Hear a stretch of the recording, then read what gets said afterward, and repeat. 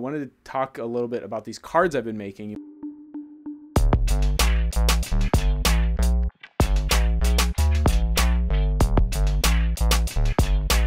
Yo-ho-ho-sha! What is up, Johku? It is me, Johku DMD, and I'm here with another weekly story time. This time I'm not actually doing a Shrip 'em. I usually open a box of cards every week and tell a story, but this week I wanted to talk a little bit about these cards I've been making. You may have seen them on my YouTube shorts, and I wanted to just go into what I've been doing with that. So if this is your first time here and you want to subscribe, that would be really cool if you did, but if you don't, that's also fine. And if you're here again, welcome back. Thanks for coming by. And I want to just talk a little bit about some of these cards I've been making. So this is one of my favorite arts here. This is like Gear 5 Luffy.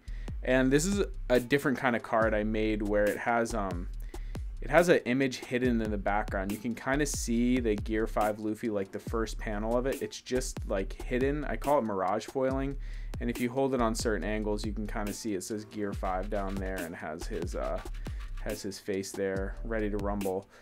On the back of all of my cards, I have my logo and the Great Wave off Kanagawa by Katsushika Hokusai. And there's a reason why I put that wave on every card.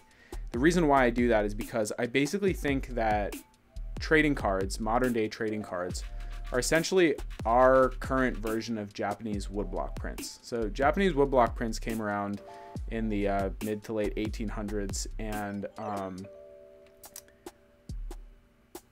Japanese woodblock prints came around in the 1800s, and they were a means to access art because not everybody could afford art for their home and paintings.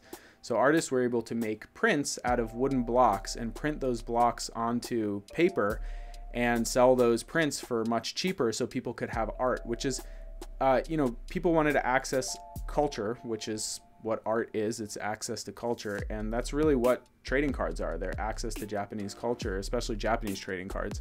And there's a lot of similarities, like in woodblock prints, how you have the publisher and artist name, and same in these cards, how there's the publisher and artist name in the corners of the cards and stuff. But yeah, so I've been making these fan cards, and I've been putting this wave because I want to just kind of reference that and put it in your face, or actually on my face here. So that's the back of all these cards. And another thing that I realized actually was Japanese woodblock prints were often done in diptychs because there's only so much space on a card where you could only put something on one page. And if you look at manga, a lot of manga has panels over 2 pages. So I started making diptych cards where on one side of the card is one panel of a page, and then the other side of the card has the other panel of the page. And you can kind of display them together if you have 2 of them to display the whole thing, or if you just have the one, you can just take it around with you and appreciate both of those panels.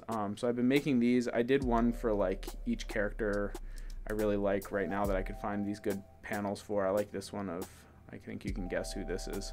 Roro Zoro. This is a cool one, and I'm a really big fan of Snake Man. So I actually went through the entire One Piece manga in color in 3 days and took all the images that I wanted. I've read it a couple times, so I was just kind of scanning through. I like this one a lot also. This is a really fun one. And I've been doing some other stuff with these as well, which I'll show a couple of those.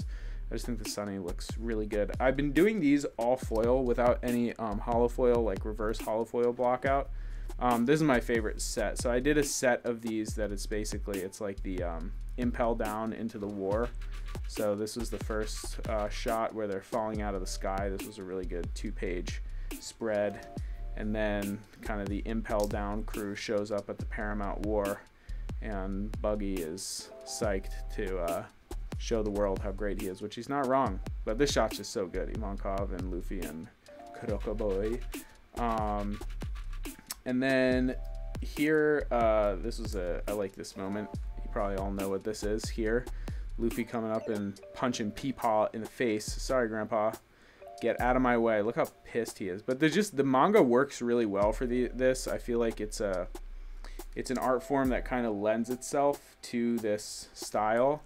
And then of course, like the most famous panels in the whole manga, I feel like this one where he's grabbing Luffy and Whitebeard's like, "Oh, my son, thank you." It's also really hard to show these in this form, but you can kind of see, you can get an idea of what they look like. They look like way cleaner and nicer in person, but of course set 2. This is coming. This is such an amazing moment. Yeah, of course, he can still fight. The boys are back. And then, of course, the most emotional moment here. This one. I'm probably also going to make a donut blocker at some point once we get blocker tokens. That's going to be necessary. Shout out to Steve. That was Steve's idea. So when I make that, I definitely will make it. I have the shot. But yeah, so those are the diptych cards I've been doing. And then I also did a series of Dawns. So these are like, you know, every straw hat looking really emotional. I couldn't find Jimbei. So I don't have a Jimbei crying, but somebody on Facebook was kind enough to show me that image, and I went into the manga and found it in Fishman Island. So I substituted Vivi for Jimbei, but Vivi will come out and Jimbei will go in here once I print him. I'm probably going to print him later today or tomorrow. But yeah, these are all just like fully holographic. I've been doing some reverse holographic, where I commission art from artists to draw like Zoro's Dead Man game. I really like this one a lot, but you can see, you know, I'm blocking out some of the hologram here and doing a clear layer and adding some texture to it. So I think they're really fun. They look just like way better in person. And then of course Justas Kaptan Kido. So yeah, I think like down the line people are going to look at modern day trading cards and think about them in a similar way as we think about Japanese woodblock prints, because they're giving people around the world access point to Japanese culture and be able to connect with one another through that, which is essentially what art does. I studied all Japanese art history when I was in my undergrad. I have an undergraduate degree in studio art, and then I went on to become a dentist after that. But I love Japanese art. I love Japanese art history. I studied a lot of the cards. If you go back before the One Piece card game came out and look at some of the videos I was doing, I was buying all the One Piece cards from all the different One Piece card games that existed before that, and kind of studying the composition and looking at the cards and the different feels.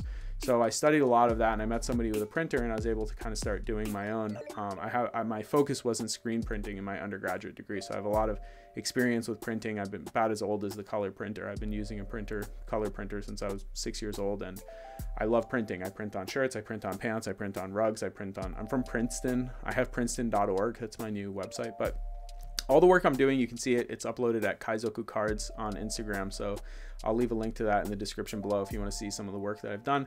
And I'd love to hear your feedback on what you think about them or things that you think would be exciting to do. I've also done like some leader cards and printing on the cases and stuff like that. But I'm more interested in just kind of making fan cards and exploring the manga and bringing the work to life in a different way where you can appreciate it in a portable, on-the-go manner and kind of connect with people around that. Like I mentioned, I am a dentist. I can't end without a dental tooth tip, and my dental tooth tip to you would be, it's a good idea to straighten your teeth. I've said this one a bunch of times, I think, actually. But straightening your teeth is good because you can actually have hygiene issues if your teeth are less straight, because when they overlap, it can be harder to clean in certain areas. So if you're thinking about straightening your teeth, yeah, sure, there's aesthetic benefits, but actually for hygiene and just for your bite in general and long-term health, straightening your teeth actually is a good idea. And you can do most cases with clear aligners, either Sure Smile or Invisalign or whatever it is. So it's a good option to look into. If you want to ask me about it, feel free. And if you're interested in checking out these cards, check out Kaizoku Cards on Instagram. Thank you so much, and I'll see you guys next time. Ja! Was? Bomberman! Arigato!